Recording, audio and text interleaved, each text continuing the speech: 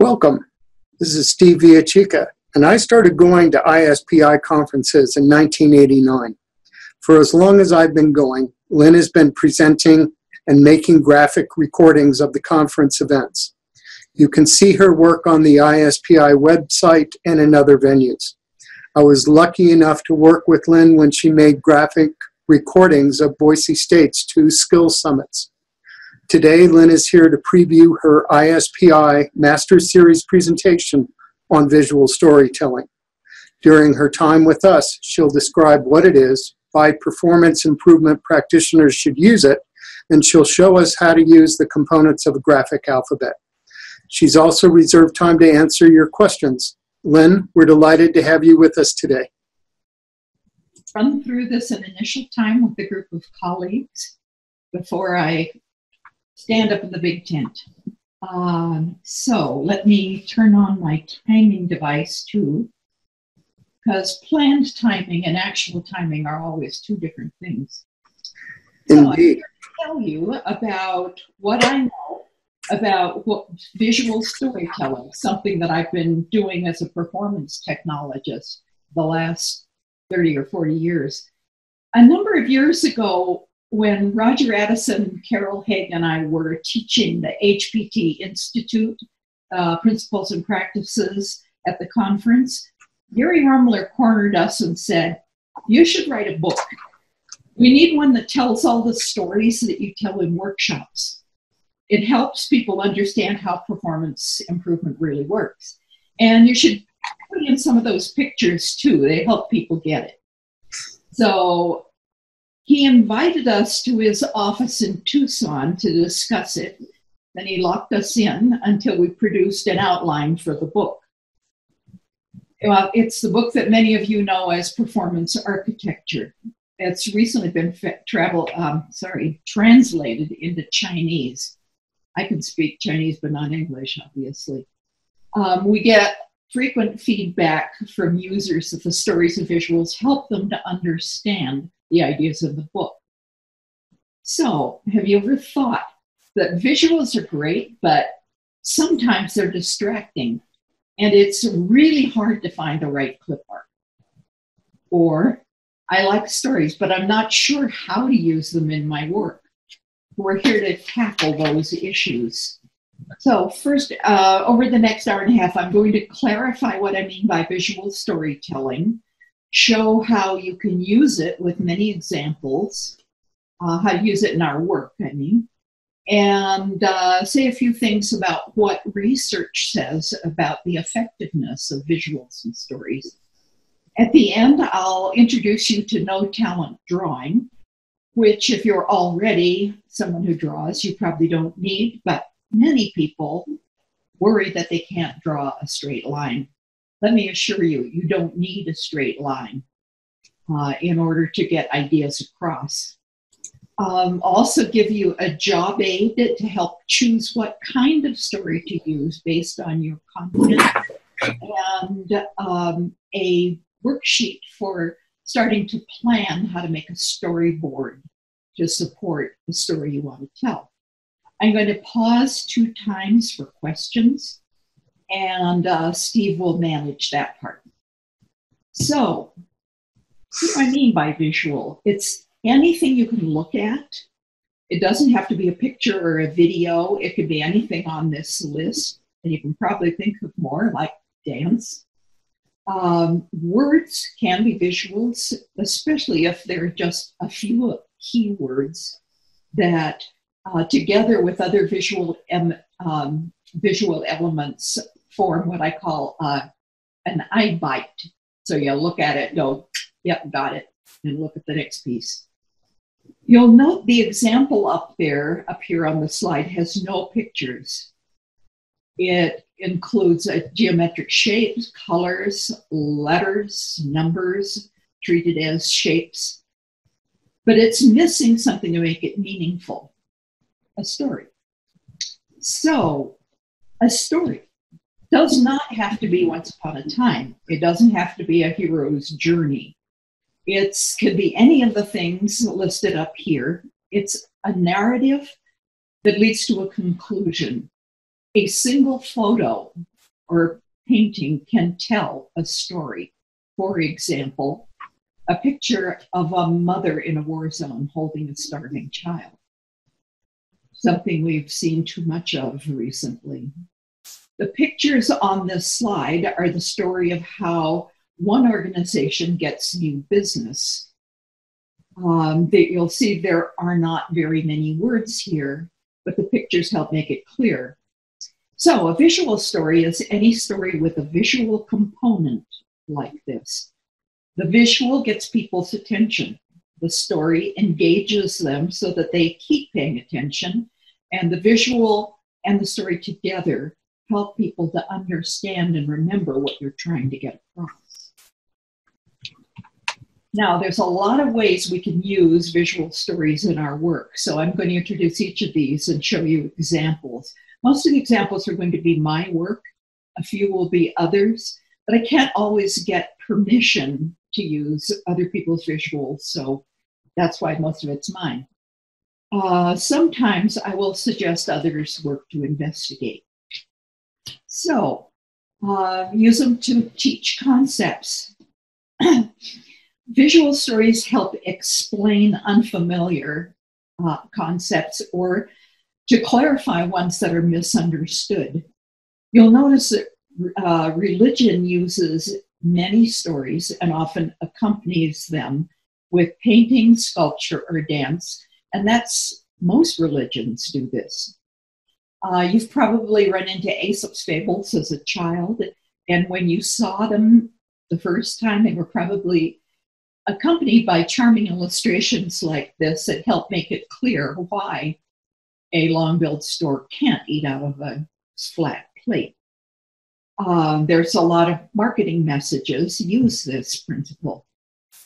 I think the visual explanations are seriously underused in our field. Now, here are some examples that I'm about to show of some hard to get across concepts in our field. Okay, so here is a bunch of pictures of ways that people acquire skills and knowledge at present. I wrote them for a colleague of mine who had a client organization, and she wanted to introduce them to having more than just training as tools in their box. But first she needed to help them see that classroom learning or e-learning were not the only way to deliver skills and knowledge. Together with this visual, she was able to tell stories to her client about what she'd seen their employees doing. And they got it. And what's more, they remembered it and asked for a copy of the visual. Here are some concepts in our field. In the Principles and Practices Institute, we find that people struggle to grasp the idea of performance. They tend to think that it's activity like answering the phone or keying data into a screen. Our field took a huge leap forward 30 years ago when Gilbert shifted the focus from activity to results. If what the organization is looking for is the customer's question answered in the first round, or the complaint resolved right out of the bat, or data entered correctly so that it doesn't have to be corrected and rekeyed, then you've got results.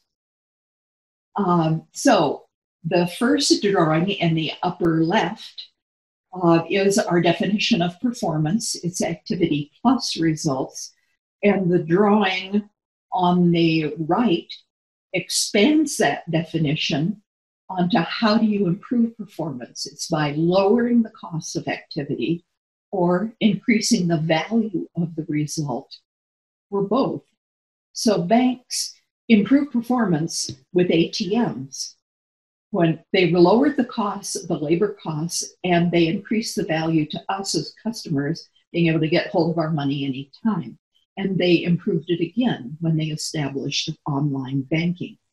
Now notice I am telling you a story about how we define performance, and this visual illustrates it.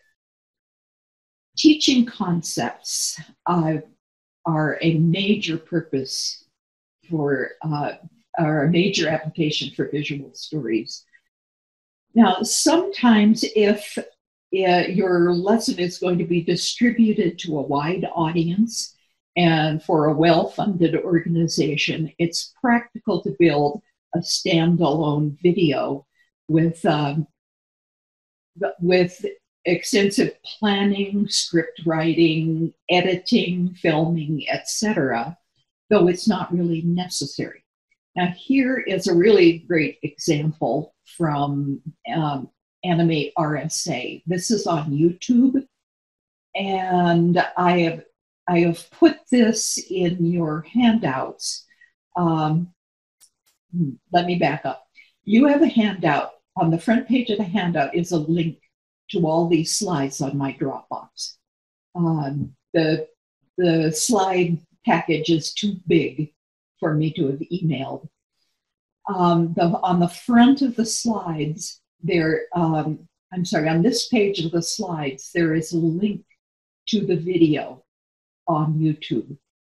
And it's worth watching. It's very well done. And it shows how visual stories can make a difficult concept that actually contradicts what people believe, clear and memorable. So I'm going to move on to tasks. Now, often a task is pretty straightforward, and people can learn the task with just a little demonstration and practice. But if it's complex and involves interaction with other people, it can be hard to get all the pieces in sequence or understand how they relate. In some cases, the task is an annoyance or burdensome to learn. For example, safety regulations and compliance regulations. You need, if you want to get people to understand and remember it, you need a more compelling reason than to just try to persuade them that it's important. And visual stories can be very helpful. Here's an example. Now, I do not expect you to read all of this. I just want to show you what this looks like. This is a complex task. It shows the story of a transaction. Again, this was a colleague of mine who was brought in to an organization that needed people to learn a sales process, which is represented by the orange arrows across the top of the page. But they also needed to understand how the task loops, the sub-loops of jobs that had to be done before each step could be completed. And so this helps orient the learner and helps them see how all the pieces fit into the whole. This can be posted so that it's reviewable in the classroom or online. The person can click on it and look, again, as they learn all the technical pieces.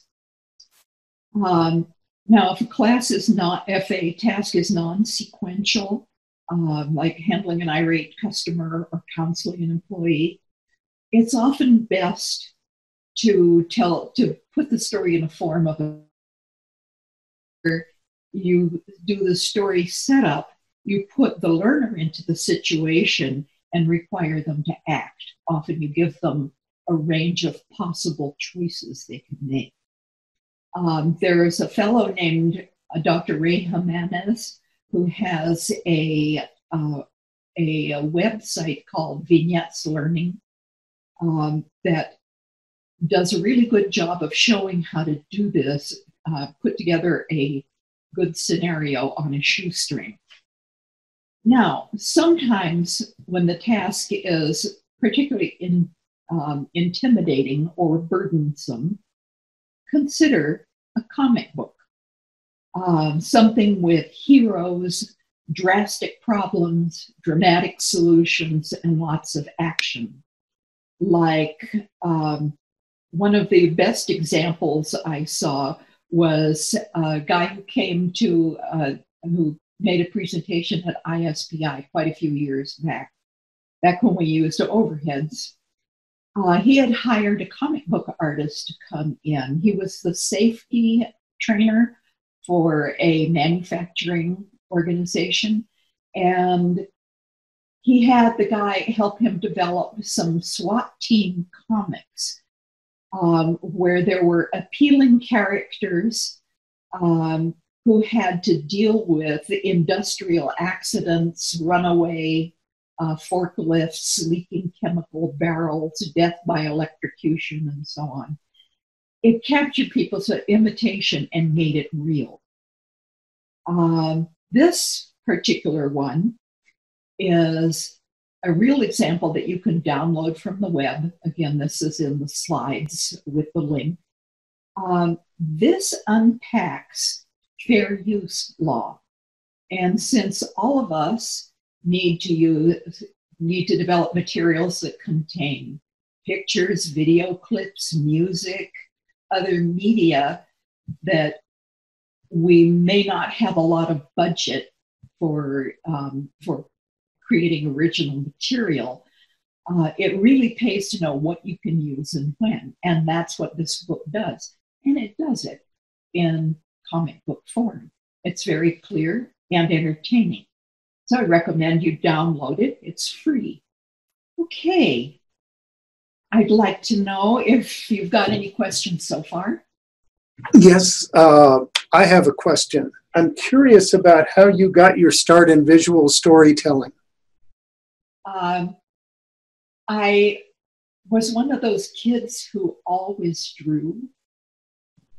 And if somebody asked me, what's this? I could always tell them. So I view myself as someone who knows how to create images. I've learned something about the research behind it, but I always just told stories. I never thought of them together, but I realized when I was asked to put together this presentation that I've been a storyteller all my life. So I've been researching like mad to find out what the research has to say about the efficacy of storytelling. So the real thing is every kid is a storyteller. The thing is to get it reined in, and we'll have some job aids toward the end that help with that. Thank you. Any other questions? No other questions at this time. Okay. With using visual stories, which is the pictures and the words, you can work in both directions. I will often have a client tell me the story of how a task is done or a process is done, but who does what they do, what they say, what changes hands, etc., while I sketch it out. And believe me, it's very rough. What I've been showing you are very simple graphics, but they're hand-drawn, quick sketches. These are really quick and messy sketches when I'm interviewing the client. It lets me capture more information than doing a flow chart like you're seeing on the screen.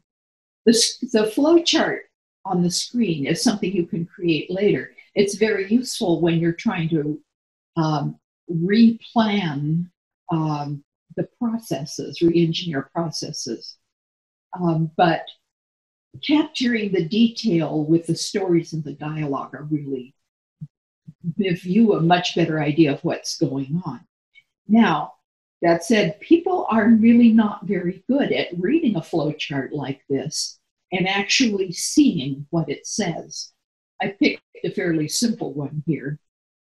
But once your flow chart has been redesigned, or even if you're just flow charting the as is, you can turn it into a visual story so that people see what is going on.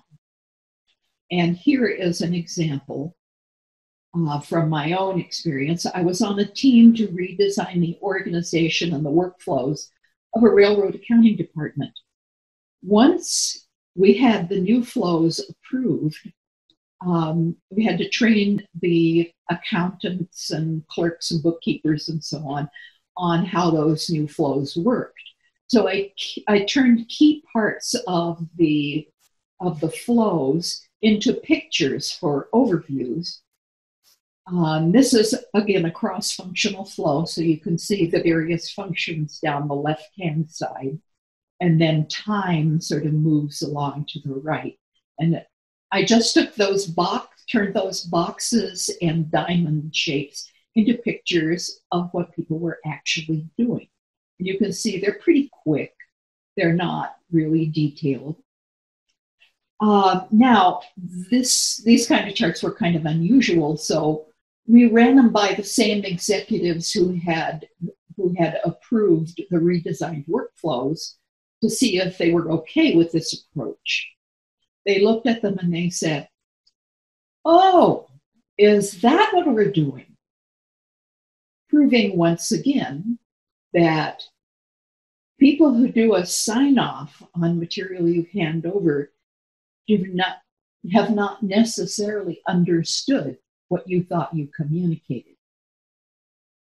Ever since, I didn't draw these picture flow charts before, but I've done them ever since.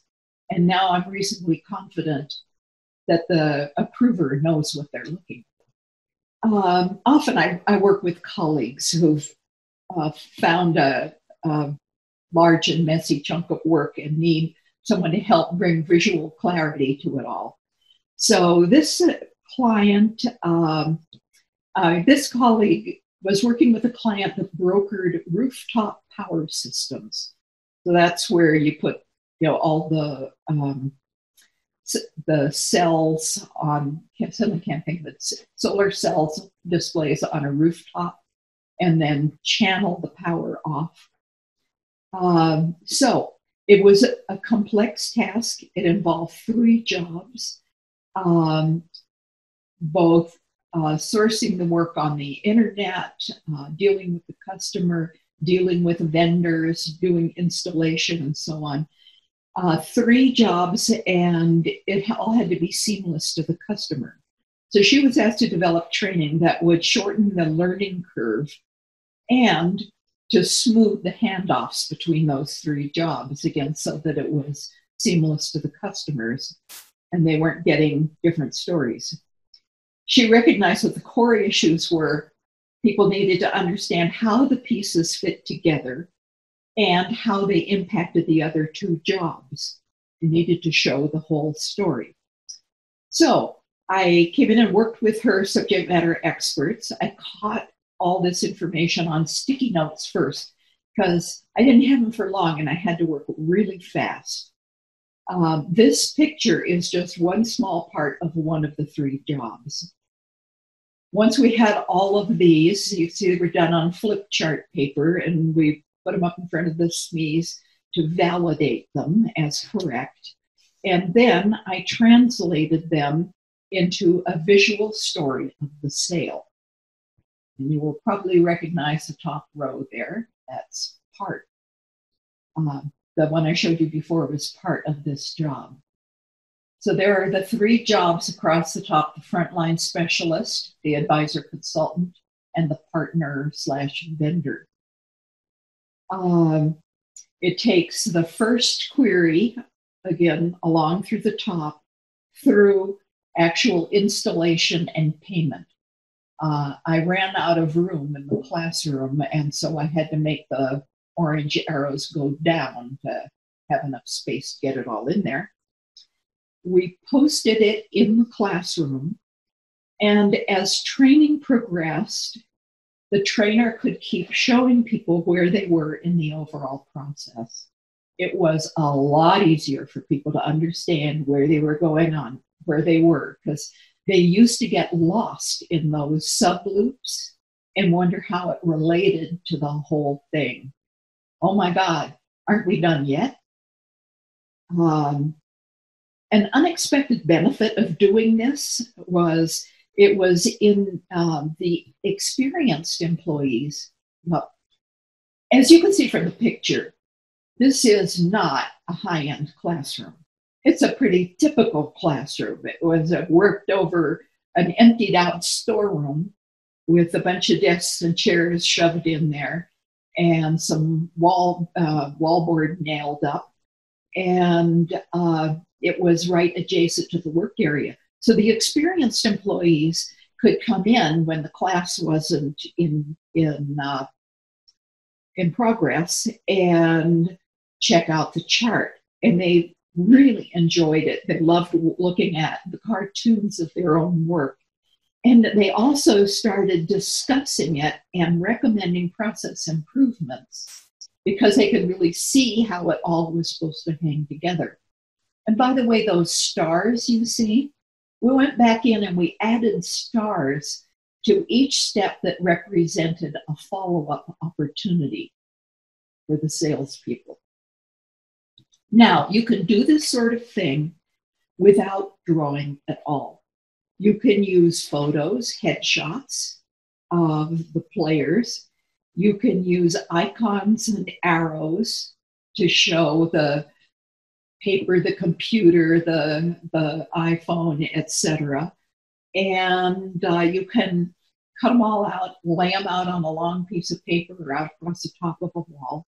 And it makes it so much more helpful and so much clearer to people when you've got a complicated thing that takes them a week or more to learn. Okay, so there's also introducing initiatives. All of us struggle to help introduce initiatives at some point. The hardest part often is to give a picture that's clear and credible about why it's needed, raising it above the flavor of the month assumption that employees often assume. Another challenge is to show what are the major parts of the initiative and how do they fit together and how do they relate to the organization's purpose and goals. So here's an example of an actual one. Now, again, I don't want you to get eye strained by trying to read all these little pictures.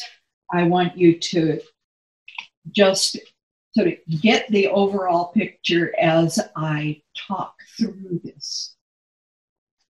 Okay, so they were trying to introduce talent management as an organization-wide initiative.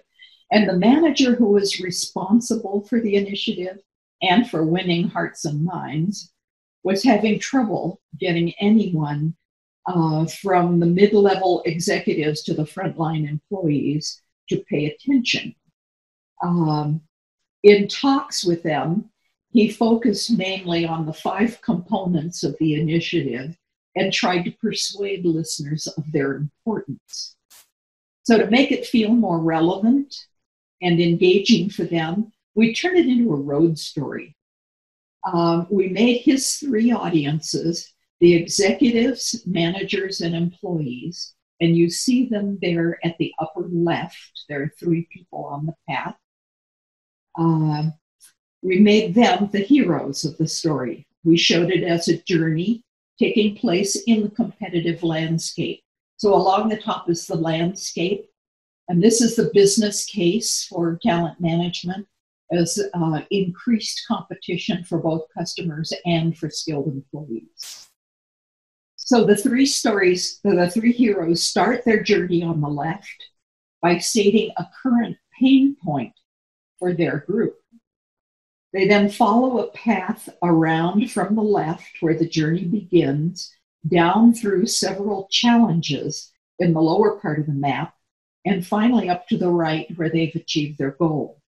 Each of the 5 components of the initiative is shown as a way station on the journey.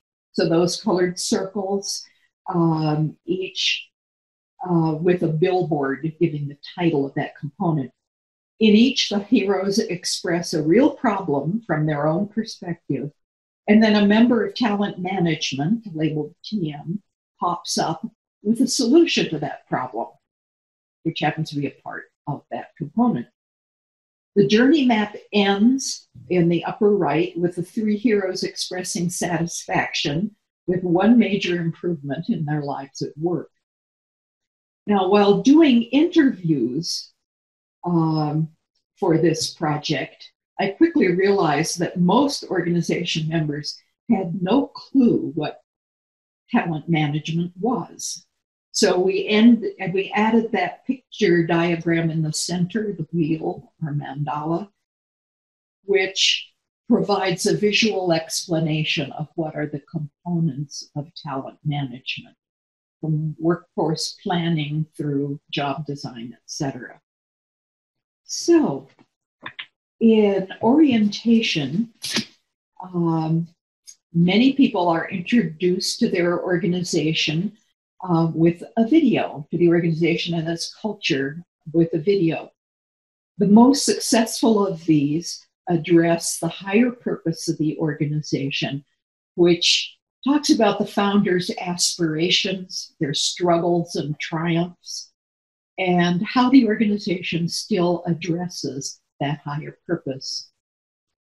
There's Professor Paul Zak from Claremont Graduate University found in his research that people are much more motivated by the transcendent purpose of the organization, how it improves lives, than by the transactional purpose, which is the goods and services that it delivers. I'll talk more about that later. Now, here's another example. I worked with an NGO, an international service organization that wanted to increase the number of its host country nationals who were supervisors and managers in its international offices. They felt it reflected poorly on them to import American managers and supervisors into places like Africa, the Middle East, India, and so on. So they wanted to increase the management skills of those people. So they built a week-long management development program. Now, a service organization, it is really critical that people have a desire to serve, a really strong desire to serve, even in difficult and sometimes dangerous situations. It's critically important that they have a sense of community and mutual respect, because they're going to need to support each other across different countries and different cultures, even in parts of the world where with escalating conflicts. So to underscore the culture of service and dedication and to build a community, they devoted the entire first day to storytelling. It started in a darkened theater where stories they'd collected from their own members who worked in difficult places had dealt with gnarly problems. I sat in the darkened theater with a notebook in my lap and a sketchbook in my lap and recorded these stories, which is what you're seeing here. The rest of the day, participants were put into small groups in sort of semi-structured situations where they were asked to tell their own service stories and then to report the most inspiring of these out to the large group. And I recorded those also, and then produced copies of them that could be sent out or given out to all of them at the end of the day. By the end of the day, 40 strangers from over 20 countries had developed into a mutually supportive community, at least for the time being, and probably ongoing. Now, to support for an event like this, there are two things. pick up on Steve's question, that you can that can help you develop skills if you want to do this yourself. Use sketchnoting. There's a man named Mike Rhode, R-H-O-D-E, who has written a book called Sketchnoting. You can find it on Amazon. And it's really a very good primer on how to do this well and comfortably. Or you can find a graphic recorder, to somebody who does this, or do it yourself. As the man I learned from said, when people would say to him, "Oh, David, if only I had your talent," he would say, "This job is about 3% talent and 97% guts. It's mainly just standing up there and doing it." But if you want to find a graphic recorder who's already skilled at doing this, Google graphic recorder, and it will take you to many. Okay, still in the line of communicating culture, here is a visual tool from an organization called The Grove. Now, I've just thrown up a small thumbnail here, and we'll talk about what this does. This is a template, and many of those words are not there on the template.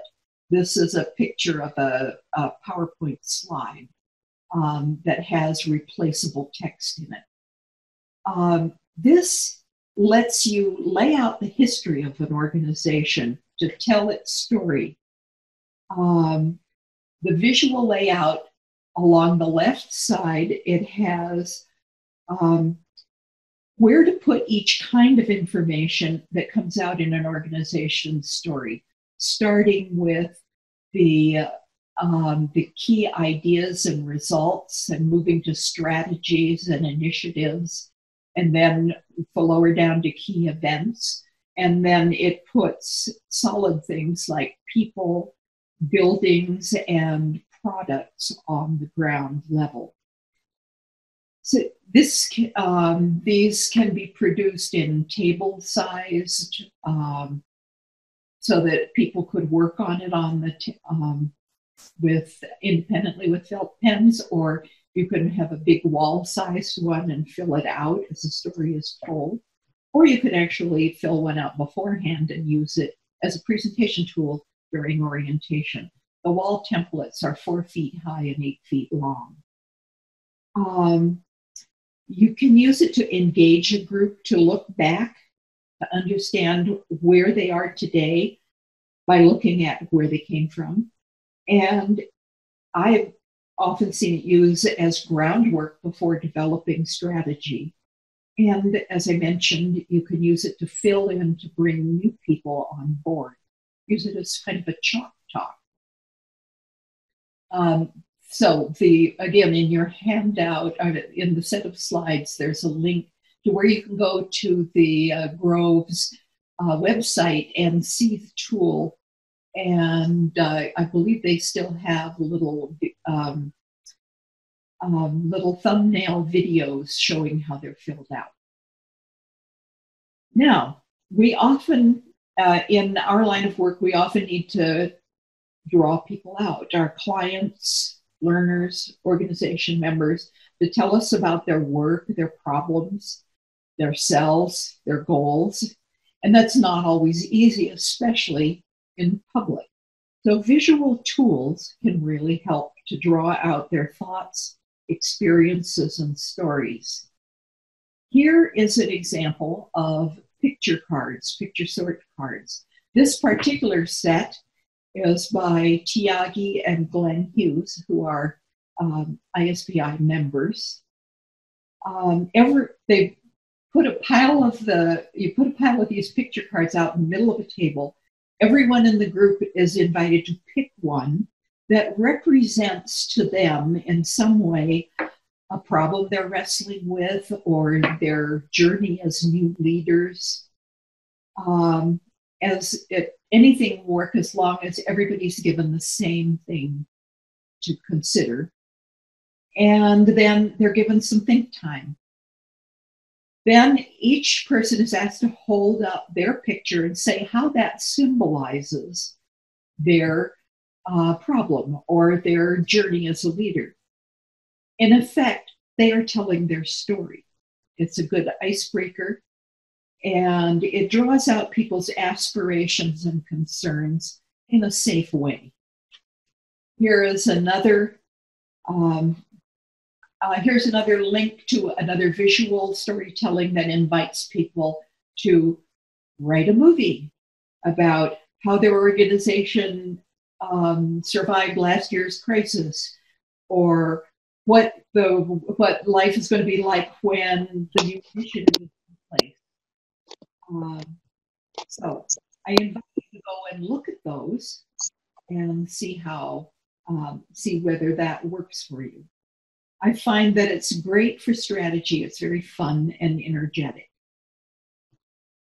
And obviously, it's a collaborative experience. So this was a place I was going to pause for questions. Are there more? Hi, Lynn. Valerie's asking if you've ever used tools for animating visual representation. Valerie, I haven't. And that's for two reasons. One is I haven't. I need to get into tools for that, to make the investment. I want to know as a practitioner that I'll be able to pay it off. And I don't know beforehand what it costs. I don't know. I mean, I don't know if I can charge because I don't know how much time it'll take. So I don't mean to give you a weasel answer. It's just I don't really know how to scope it. And so I haven't jumped out that window yet without a parachute. But I probably ought to. I'd love to talk to you later if you have and hear what your experiences are. Anything? And Valerie, was that you? Yes, Steve, I definitely agree with you. I run into that situation as well. You need to know that you're going to get your investment back, and I totally get that. Okay, and I'm going to, Valerie, I'm also going to hit something a little further on. If I didn't accidentally skip it, there's a lot of material here, and I meet myself coming and going. But there's some research that was done by Richard E. Meyer and written up in a book by Ruth Clark and Meyer on the criticality of not overwhelming people's working memory by giving them too much to pay attention to. So I think that's still ahead of us, and I will address it then. If I find I've missed it, I'll pass that information on along with the slide and the reference after this is over. Okay. So we've looked at many of those big templates that I had showed you have been tools for collaboration. We often need to get people to collaborate. People who may have different needs and concerns, which may conflict. By the way, this is part of an illustration that I did for Steve, where he was needing to encourage collaboration between business, represented by the well-dressed merchant in green on the left, academia, represented by the gentleman in cap and gown, and the military, which is a fellow in chainmail on the right. We were using a medieval metaphor at the time. So they often have different needs and concerns, and yet you may need them to work together with you to provide feedback on an initiative, to identify problems with a process and recommend improvements, or to make a plan for implementing strategy or a change the organization has decided to make. If you've got a bunch of people in the room who all have different ideas about what ought to be done, you know, it can be like herding cats. A visual template can really help you to corral the issues and build a story that everyone can agree on. And I will particularly go into that when we look at a couple of examples for strategy later on. But I'm going to look at a small example here. Okay, so here we had a conference on culture and change, and the conference organizers wanted the participants to plan how they were going to use the conference so that they would go home with something of value. And so we started by listing questions to focus the thinking of the participants. Why they came, what did you come here to find? Why is it important to you? What value do you want to get out? Anything you've found so far, etc. We developed a visual metaphor, which was a treasure hunt. And in this case, we just made the template at placemat size so that each person could fill out their own plan. And we gave it to them in the first plenary session and gave them about 5 or 10 minutes to fill this out. And then we asked them to share in dyads and triads so that they could share ideas, get good ideas from each other, build on their own notes, etc. Now, that's what this happens to be. It could be anything. It could be feedback you want to get from a bunch of people about a program you've just piloted. And you know what that can be like when you're trying to get a whole group to give you information at the same time. And often the first person who says anything, everybody says the same thing again. So you can create a template like this. You can create it that asks the questions you want to ask. You could even change this one. You're free to use it and say, what treasure did you find in this program? And ask your questions, reproduce it at tabletop size, put a mug of colored felt pens in the middle of the table and say, have at it, people, write in your answers. I've then seen us put every group put their template up on the wall and then walk past all the templates looking for ideas to build on, things that they particularly agree with or feel are top priority, and then harvest and do a major one of these up at the front of the room with harvesting what people think were the most important points from their gallery walk. Another thing I've seen is somebody collecting those templates from the tables and just taking them away as data input and entering it later, particularly if you've just got the people for a very short time and you don't really have time for more of a group process. So those are some collaborative uses. Now, these strategy, we're going to be looking at some strategy templates.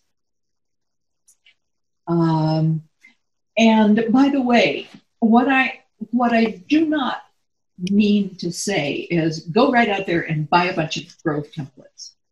What I'm saying is this is an organization that thinks visually and that tests it out and have developed tools that have worked well with diverse organizations over a long period of time. That's a place to get ideas. I would recommend not, I advocate for not copying their templates directly. You might use the ideas you glean from that to create your own templates, Or if you're working for an organization that has a budget, they're perfectly reasonable. You might try buying some of them. But I just think that they are one of the best examples of using visuals to engage groups and get good information out. So that's what I had to say about that. By the way, I'm going into strategy because all of us belong to departments that develop their own strategies, and then very often as a performance consultant or as an OD consultant, you may be asked by higher level people in your organization to help facilitate strategic visioning and strategic planning sessions. So these are helpful to do that because senior groups can be tricky to manage. Okay, so this is a context map. This is a good tool for doing the groundwork that people need to do in order to start strategic planning. It identifies the areas that key information can be placed.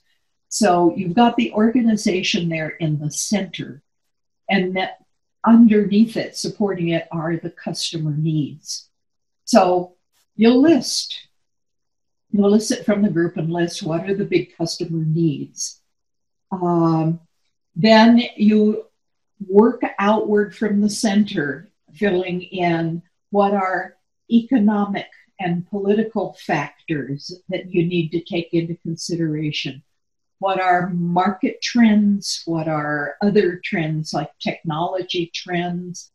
And then what are uncertainties that have to be dealt with? Once you've gotten all of this filled out, then you've got the, okay, you're asking the group for the information, the group answers, and somebody, the facilitator, actually writes it up on the wall so that everybody's looking at it. You're building a shared picture. By the time it's filled out, they have the big picture. They have a shared understanding and a context for the strategy that they're going to create. I think this is an extremely powerful and valuable tool for this purpose. And also, I can assure you there is a little video on their website on how to fill that one out. Okay, then once the strategy has been prepared, here's another that I find particularly useful that they call their graphic game plan. Once the strategy is developed, you've got to get the wheels on the ground. So this gets the group to identify the pieces of the plan to implement a strategy. First, you start out on the right by filling in what are the goals and the objectives, the top goal in the center and the objectives around that area. Then on the other end, you identify, well, what are the team, who's the team that has to lead this? What are the resources we're going to have to commit to this? And then in the arrow, it's divided into quarters. And you would list what are the major deliverables and tasks for those quarters. Underneath where the wheels are, you put in what are the success factors that are going to help us get there. And the bumpy hills underneath are what are some of the challenges we're going to have to overcome. Often you fill something like this out with sticky notes and then ink it in when the plan's a little more solidified so that you aren't having to cross things out and rewrite them all the time. The result is a real visual story about what we're going to do, why we're going to do it, how we're going to do it, who's going to do what the priorities are. It's a very powerful planning tool. And I haven't covered all of the possibilities, but I have covered all the possibilities that were on the original list.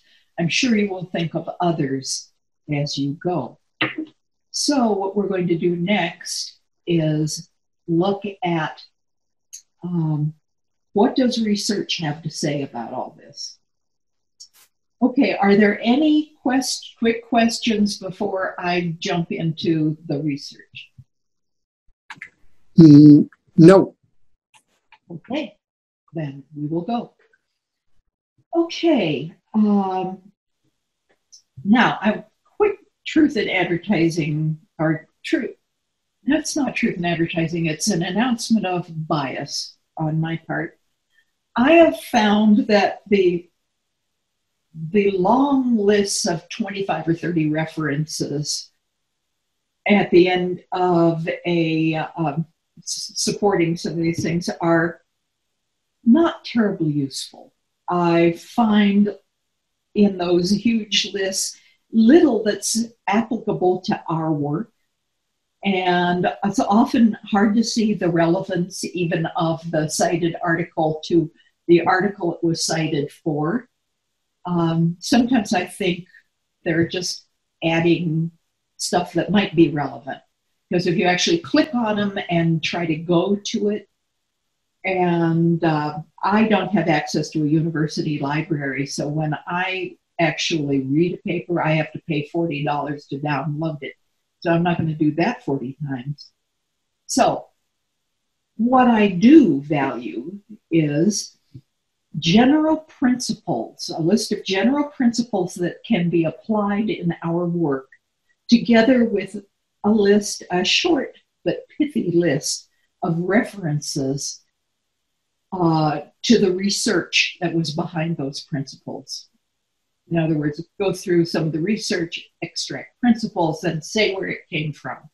So I'm not saying don't look at research. I'm saying be selective and don't give 30 references. Okay. Now, Ruth Clark made a huge contribution to, has made and keeps making a huge contribution to our field, because she trolls through libraries of research and extracts usable principles and provides references for them. That's how her books are built. And if you've ever gone to a Ruth workshop, she will actually run some of those studies, experiments with you as the guinea pigs, so that you actually experience how it works. It's absolutely wonderful. It'll make a research junkie out of anybody, as long as you remain reasonably selective. Okay, so I have loads of visuals, principles, and their references written up in the handout. The two big sources are Malcolm Fleming's wonderful summary of the research in Instructional Technology Foundations, first edition. That is really important that that be the first edition, because in the subsequent editions of Gagne's IT Foundations, that chapter was not included. So dig in the library, find the original one, read chapter 9, photocopy it, whatever you can do to make sure that you have your own selection of it. It's wonderful. Okay, the other thing I point out is Ruth and Chapita Lyon's book on graphics for learning. It's a wonderful book and extremely practical and very usable in our field. So, since visuals are well covered in our handout, in your handout, I'm going to move on to storytelling, which is not quite so easy. I found that the literature does not seem to be rich in well-conducted research on the efficacy of stories to support, as to whether they support or don't support learning and performance. Now, there's lots and lots of articles on who wrote stories, what stories are used for, what is in the stories, but there isn't a whole lot about what changed because the stories were told. This article is a shining exception, and I thank My thanks to Dr. Richard Clark for sending it to me. This is Paul Zak. I mentioned him before.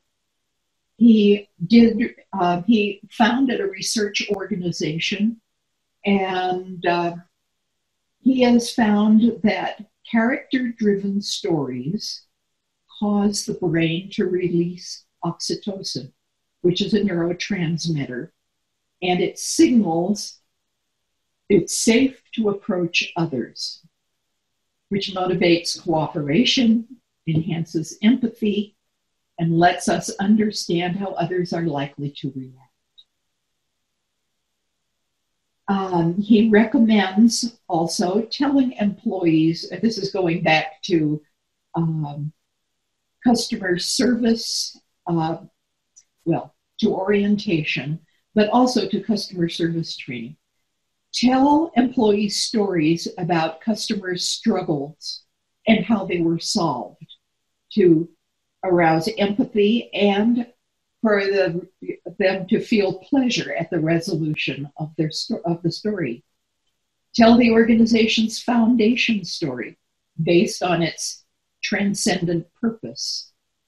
And he says repetition of this foundation story will build it into the organization's DNA. Now, it appears to me that this will also improve cooperation and collaboration, although the article does not call that out. So that's my own supposition. Okay. For each of these, I've got the links and the reference so you can read the whole article itself. Okay, here's what I was concerned about, Valerie, earlier when I couldn't remember where this was. Stories can suppress or support learning. The e-learning and the science of instruction was by Ruth Clark and Richard Mayer, and I really recommend it. And there's also scenario-based e-learning by Ruth and Mayer in 2012. And actually, she's come out with a more recent one, I think 2014, maybe it was even 2015, that does not have Mayer's name on it, but would be an update of the research. And then finally, scenario-based learning by Ray Jimenez. So I'll say more about that. Okay, the principles are that working memory is a limited resource. Don't go overboard. Developers of e-learning are encouraged to make their e-learning entertaining to attract and retain learners' attention. However, not many who measure e-learning abandonment are also measuring how entertainment factors impact what people understand and remember. Richard Mayer has measured that. Specifically, he has tested lessons with the same content, some of them just plain vanilla without any entertainment factors, and some with graphics, sound, and stories to make the lesson more entertaining. Testing showed that learners understand and retain less when the interesting elements don't contribute directly to the learning task. Example, a lesson about how lightning works included a story about what happens when lightning strikes a plane. It was very interesting. It was certainly memorable, but testing showed that it distracted people from learning how lightning actually works. So just because it's related does not mean it helps understand how lightning is generated. And he calls this the coherence principle. Hopefully, Steve has beaten you over the head with the coherence principle, and you're already familiar with it. But in case he hasn't, this is a good time to think about it. I was in LA visiting an old, my husband and I were visiting an old high school friend who is now a film director.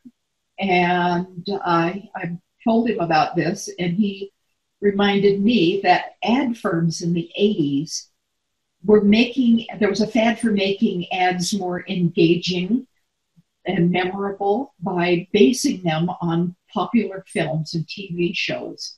So there was one series based on the Pink Panther. They abandoned that approach when market testing showed that people remembered and talked about the stories, but they did not remember or talk about the brands that were paying for making the ads. So this runs across not just learning, but also advertising and probably performance. Clark's scenario-based e-learning has full of tools and techniques to develop stories that will support learning without distracting from it. Now, Jimenez, Dr. Jimenez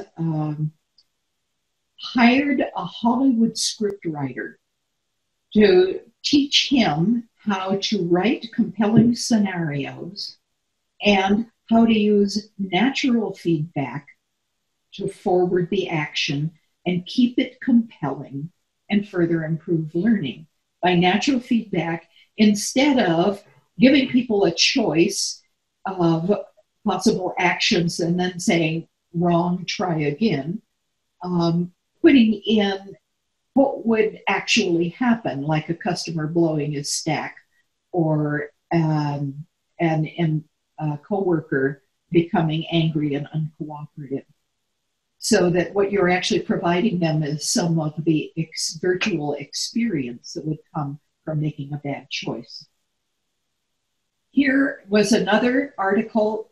It's very good. And here I want to thank Ryan Watkins for pointing me to this one.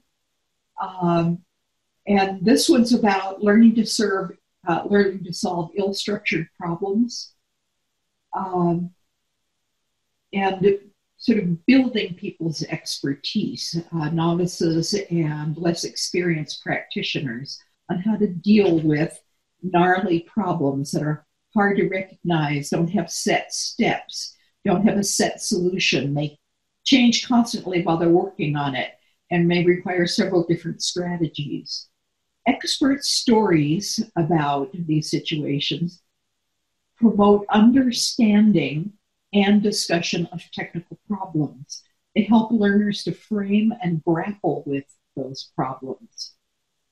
They can also be used to build group understanding. If you have a group mutually generate stories, it can help them understand each other, understand why other group members behave as they do, and to find different approaches to the issues that they're struggling with.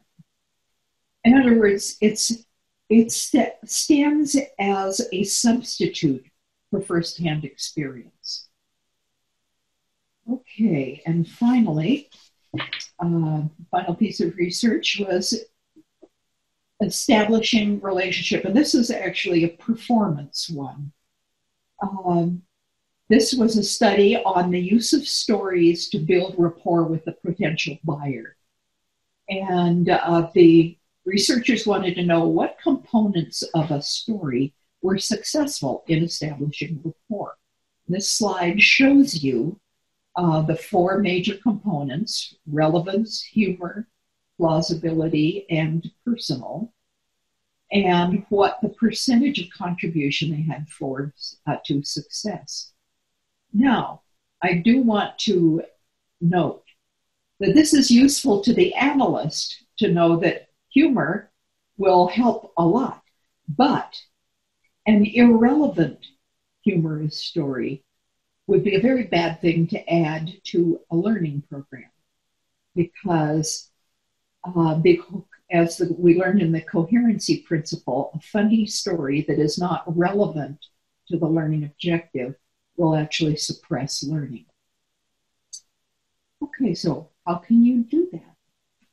We're going to use a graphic alphabet, and we're going to take a few minutes right now to apply it.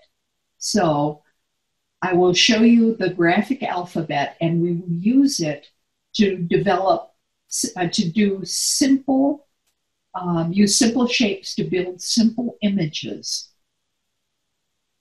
And here is the graphic alphabet at the top of my screen. So grab a piece of paper and a pencil.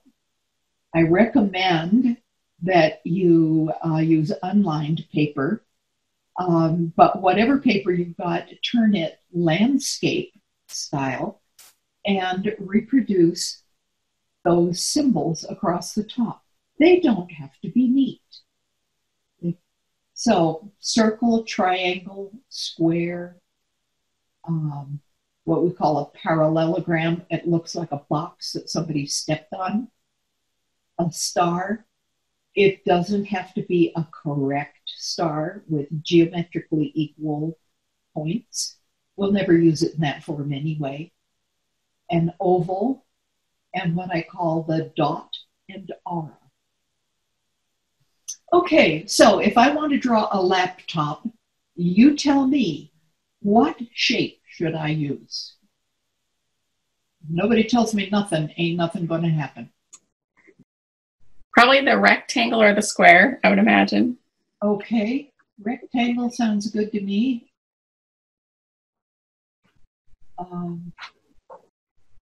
You see me trying to draw with my finger on my trackpad. Please ignore the little nail up to the side. Is it a laptop yet? Let's call it a laptop. That's much easier. So is it a laptop yet? No. Okay, come on, Valerie. Keyboard. Okay, keyboard. So what shape should I use for that? Another rectangle. Okay. Going the other direction. Yeah, let's see. I'm trying to do the parallelogram and I'm having the devil's own time doing it. Well, only goes to show you. Oh, yeah, that's what I meant to say, parallelogram. I'm getting educated tonight.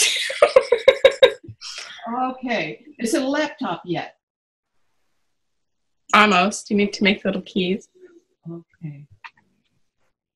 Oh, do I need to do 47 little parallelograms all neatly lined up? No, just dots. Please not. Dashes. A few dashes ought to do it. People will understand that's what you meant. Their minds will fill in the difference. Okay. Is it a laptop yet? No, probably some picture on the screen. Okay. I'm going to ask to be excused from drawing a picture on the screen and just let me draw the screen. Oh, okay. Because I'm having too hard a time. Okay. Is it a laptop yet? Looks good to me. I don't know. Hey, come on, Sarah shouldn't be the only person on the hook here. Okay, if it is remotely possible that this will be recognized as a laptop, I'd say stop right there, because I use what I call the 10 o'clock at night rule, which is it's 10 o'clock at night. You have not yet walked the dog. You have not yet taken the laundry out of the washer, and you need to wear it tomorrow. Draw only what you would draw under those circumstances, because that's probably the circumstances under which you will be drawing. Okay. Okay, so I have a laptop. How can I turn it into a computer crash? Into a what? A computer crash. I don't know what that means. Oh, how interesting. Okay. When the computer just goes bluey on you and won't do what you say and gives you a... Okay. I think the asterisk picture at the end. Okay, works for me. Okay, so I put my dot and aura, and at that point, I'm doing well here. Oh, I put a hammer. Suit yourself. I find this easy to draw. And I'm all for easy to draw here. The one thing I will do at this point would be add a label. And that's one of the things from the principles on labels, is labeling an image helps people interpret it the way you want it interpreted in the same way. Okay, so here we've got a computer crash. Okay. Okay, thank you, Tiffany, for joining us. All right, how could I, yeah, okay. How could I draw money if I wanted to show money? Just a money symbol. Okay. A dollar bill. So if that would be a little more substantial. So how could I turn this into a dollar bill? Rectangle. Yep. Good. Okay. And I'm going to get fancy and make it the parallelogram. I have a reason for that.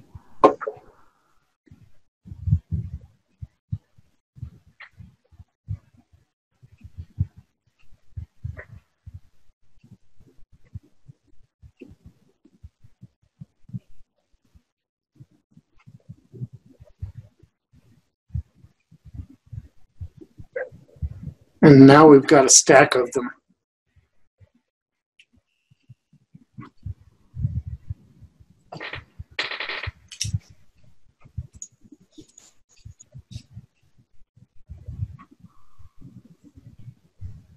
So how could I turn that into runaway costs? Put wheels on it. Okay. Yes. Oh, yeah, that's good. Okay. Fine. I could put a few little zip lines here to show that it's zipping along. And it's too hard to write runaway costs with this little pin, so I'm not going to do it, but I would label the image. Now, you could do other things besides just wheels. You could put little legs under it running. You could put wings on it. You wouldn't want to do all of them. Do you ever do any brainstorming type stuff with people to get what they perceive? Yes. You just do this all on your own? Yes, you can do brainstorming with people. Absolutely. We will do a game of Pictionary. Oh, yeah. Now, so we've got a crash. Okay, now here's how I draw people. I find that the stick person is too hard to see. So I do what I call a star person. So I use the little round circle up at the top, and then here my coordination problem. I put 4 of the rays of the star below. So if I wanted to, let me ask. Okay. Whoops, come on, Lynn. You're a very hefty star person. That's cute. Okay, so what have we here? Connection. Okay, yeah. All right, you're jumping to the abstractions right away. We can have connection. We can have a couple, whatever. Partnership. Huh? Partnership. Partnership, you're right. Smiling, happy people holding hands. Oh, you intellectual. Okay, so if I want to make a team, what do I need to do? A T? Team. Oh, sorry. I'm not hearing very well. Oh, okay, sorry. I'll try to be. No, you're fine. I guess just add more people. Okay. So I'm going to, pardon the little minus in this person's face. Okay, so is this a team? No, Nope. Why not? just one person. Yeah, you're right. I agree with you, but why not? Connection. Okay, yeah, one is isolated. So how could we turn it into a team? Link them through something. Okay, I agree. So one thing we could do is draw another one in the middle, but I think this is a clever trick right here.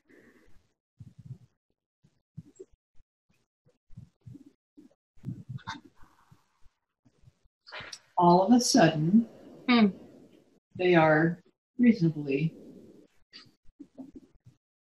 somebody might quibble about the distance of the third person, but we say it's a team. They could be team members in a little bit of a disagreement. Right. So how could I show team support? A handoff of something. Okay. Yes. So how would I draw that? I've given you a poser here. At this point, you have to stop and ask, well, what do we mean by team support? Do we mean somebody supporting the team? Do we mean the team supporting something? Or do we mean the team supporting each other?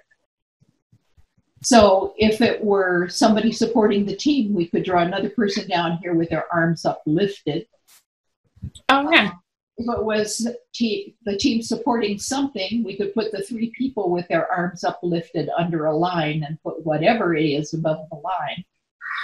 Or we could draw if it's team supporting each other, then we could draw the three people as a little human pyramid with the two down here. We grow old when we draw this. This is why I hate to give up my iPad for this job. So much easier. And then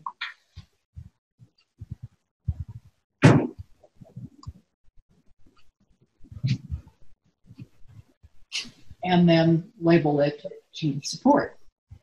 Okay, so what we've done here is done pictograms, which are pictures of things, and ideograms, which are pictures of ideas.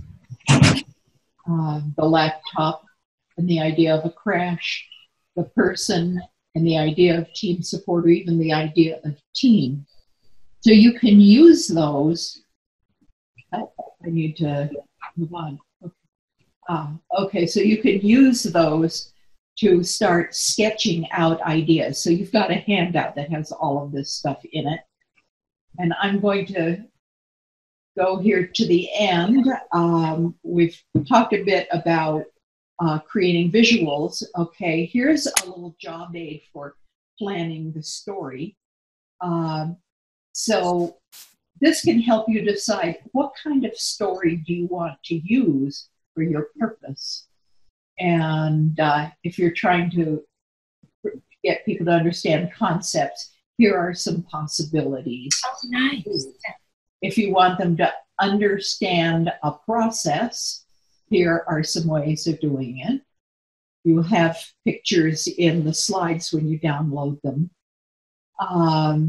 Straight procedural tasks here, and applying principles, recommend using a scenario, and then communicating culture.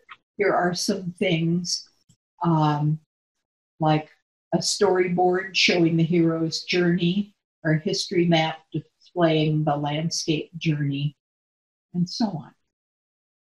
Once you've decided what you need, if you decide you're going to tell a story in multiple pictures, like a scenario, a comic book, or something like that, then here is a worksheet for thinking through that and making sure that the picture you come up with helps support the learning intent. So what's the skill being learned? And then what situation would it be? What are the place? What is the characters? And then what decisions must the people make? So you go from here, and then you come back here. List the choices you will offer. A best choice, a choice representing the most common error, and a choice that represents the most serious or the second most common error. Once you've got the place, the characters, and the choices, you can start using your graphic alphabet and adding dialogue. And here's the scene setting. And then go back, please go back. Then what's the new situation if they pick the best choice? So this is designing the feedback piece down here. And I think we have reached the end of my allotted time. I'm spilling over. At this point, if you want to sign off, fine, or if you'd like to ask more questions or whatever, I'd be happy to continue the conversation. But I have used up my allotted time. Lynn, we're having audio difficulties. For some reason, your audio has cut out. I guess we've reached a point where we may be at the end of our webinar.